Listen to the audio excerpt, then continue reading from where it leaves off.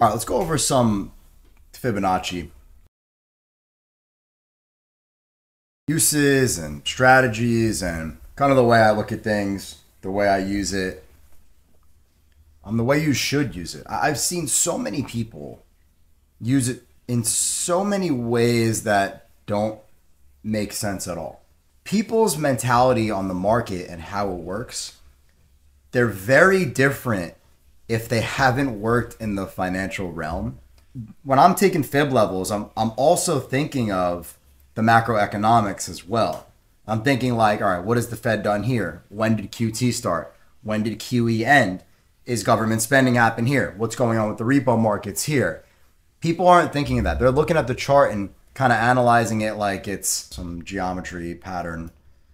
And they're trying to measure it with shapes and things like that. But your Fibonacci extensions, your retracements, this is the tool I use, the Fib retracement tool. There's a bunch in here though, and they're all different. They all have their own uses. Most people don't use them at all. When I first started, I learned how to use the Fibonacci retracement tool exceptionally well. The other Fib tools started to come in and make more sense. So it wasn't as confusing and as difficult once you understand like how the market works in the sequences in which it works in. So just to go over Fib retracements, these are the levels that I have. Let's just go from the bottom of COVID to the top of the market. Remember QE, I believe, ended here in March. But it can't get any more straightforward than the fibs that I use. Okay, I don't know if you guys want to write them down or use them yourself, but everyone talks about your golden pocket, your 618, right? That's 61.8% retracement. Your 707 is one of the ones that the algorithms love to consistently use. Your 786, also very important. That's like your major golden pocket. People talk about the golden pocket as the 618 and the 0.65, but your real pocket of, favorable retracement and extension levels is going to be those 4 levels right here. Okay. If you also want to add the 885, right, you get your 80% level. There are many times, not really in the S&P where that gets to be used, not so much in the indexes, but on the meme stocks because their algorithms are much more extreme.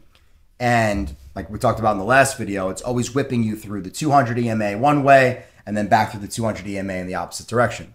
So the 885, also important. I like for retracements to use the 0.382 and the 0.5 fib as well. Those are usually your, 30 and 50% retracement levels. If we are in a bullish market, especially in Wyckoff phase D and E, you can expect the 382 and 0.5 to be used consistently over and over and over again because they want to keep the market high. They want to keep premiums high. And they're not going to drop it down to the 618 because they're not going to give you a dip buying opportunity. Now, just using these standard fibs and going from the bottom of COVID to the top of the market in Jan 2022, you can see it bottomed to the 382 to the penny. To the penny. Like if you just super novice, right? You're a trader, you want to learn, you set your fib levels, you take one retracement fib from the bottom of COVID to the top of the run after QE, and you would have had the dip buying opportunity of a friggin' lifetime. You could have made $10 million on this run if you bought here. Okay? And don't get it twisted. Fib levels work on volatility products. Okay? They work on bond yields. They work on bond prices as well. Everything is Fibonacci, even indicators. Okay? Like your RSI. The indicators are all created through Fibonacci retracements. Okay? Everything in the world's created through fibs, right? The fucking stars, your face, the shape of a flower, it's all Fibonacci. All right? So God, creator, whoever made this whole thing, he did it with prime numbers and fibs. So if you want to figure out where security is going to be retracing to, very simple. Swing low to high. Very bottom of your structure on, right now we're looking at your basically super macro time frame. Bottom of the super macro to the top, okay? On the opposite side, if you want to see where a security is going to extend to, swing high to low. Super simple. Hold up, right? Top of your market, Jan 2022 to your October low in 2022. And we just hit the golden pocket. Look at that. To the penny. Your objective when you are taking Fibonacci retracement and extension levels is to find out, okay, I'm going to give you the secret. Okay. It's to find out which Fibonacci levels are most respected in the structure that you are currently analyzing. Okay. So I want you to look at this. All right. We're looking at this current structure on the macro. Swing high to low. I want you to look at the fibs that I told you is the most important, right? Your larger golden pocket, right? It's this. Look at where the brunt of this volume is. So you have your circled pocket, and this is your major volume confluence. It's not coincidence. It's design. Okay? The supercomputer is designing this structure based off volume, institutional buying volume in shares, okay? And that's what you're saying, buying and selling volume. But when the time comes for these things to blast to another fib level above or descend lower to a new demand zone, you're going to see options volume populate and come in on the chain most of the time. Now, a lot of time that options volume can be hedges, it can be misdirection. They can put, for example, bullish trades in here and here, but exit them here. Okay, so super early, right? They're not going to put it like right at the bottom, right before rip. They're not going to put it right at the bottom, right before rip. Okay, the options chain is designed to mislead you. It's not your friend. But these supply and demand zones that are created with volume using Fibonacci as your basically steering wheel. And the algorithm will drive the security that you're analyzing to these liquid shelves, okay, up or down. And at each liquid shelf of major confluence and importance, you are going to see a Fibonacci level of major confluence and importance. Okay? That's how it works. Let's break it down. We'll do it again and we'll look at a different structure, a little bit clearer. Look at our current structure because I know it's all you guys care about. Okay, ready? Here's your move. Want to see how high up it's going to extend on the fib levels, and we're going to see where our volume shelves as well get created as we move up. So high to low. So where are we right now? Right now you are at the 2618. Okay, that's where she basically decided to stop and accumulate in our current time frame. But where did she decide to stop and accumulate before this? Again, in your major pocket, okay, that I've been talking about. That is where your demand zone came down to. That is where your Wyckoff accumulation decided before it moved up into your phase D SOS, which we are now about to enter our phase E markup phase. So this was phase D. All right, let's look at Wyckoff, right? Phase D, and this is phase E. So you're going to see this. Okay. But it's all respected. It's all respected by fib zones. Fibonacci levels. And what's our next Fibonacci level? 608. Okay. The 618, you can multiply multiple times over to find different specific levels going extra high out of your kind of view for where the super macro currently is, or extra low when you're fading out of a, like here, for example, right? If you want to know where this can potentially drop to, you got to take this. Well, let's pretend top is here, but it's not. You know, you got to take this and see where it's going to potentially extend to on the downside, right? Look at these levels on the downside.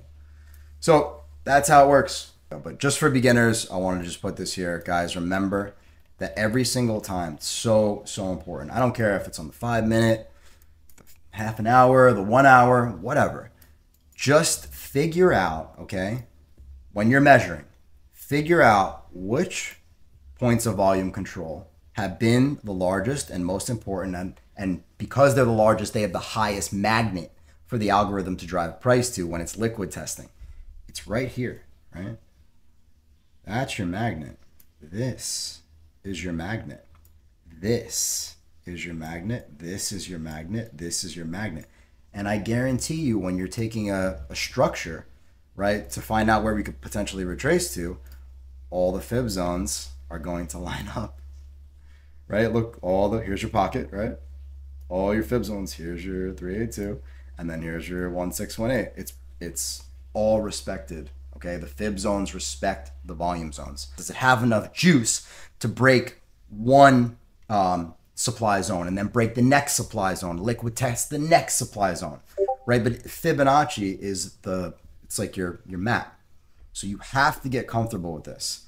And you can use this at any point. You don't have to swing low to high on just the macro. If you guys are looking at the micro time frames as well, I mean, you could do this simply on any one of these, right? Any one of these you can swing.